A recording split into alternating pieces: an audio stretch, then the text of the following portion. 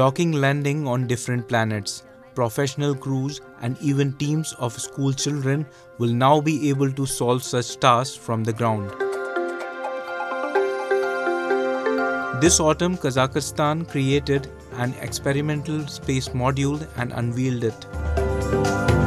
Планировали осуществлять длительные космические полеты, и эти модули они собирали для того, чтобы проводить от 6 до 12 месяцев. Прежде чем они будут выходить в какие-то там тяжелые условия, они это проводят на Земле, смотрят состав команды, и этот длительный срок, они, естественно, здесь и проходят разные всякие сценарии. У каждого модуля есть независимый автономный режим минимального жизнеспособности, для того, чтобы если все остальные модули отказывают, то команда может выживать в одном из модулей. For now, simple tasks can be carried out in this control room. Later, the developers want to supplement the software with cases of real abnormalities and emergency situations that have occurred in space. Будут вестись новые научные разработки, это изучение звезд, Вселенной, Солнечной системы при использовании бортовых систем, которые будут разработаны нашими специалистами.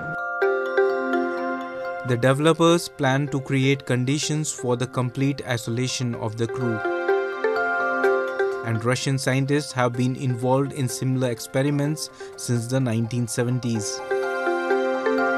Моделировался пожар, и это было сделано настолько реалистично, что экипаж, когда мы ему сказали о том, что это была симуляция ситуации, они не могли в это поверить, считая до конца эксперимента, что это действительно была какая-то серьезная нештатная ситуация, которую они героически решили.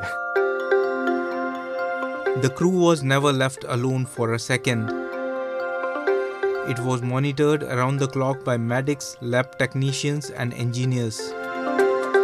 It is just a hover system to simulate lunar or Mars gravity. The next 365-day isolation mission will start in a year's time. In the meantime, participants of past missions are recalling their first emotions after getting off the ground.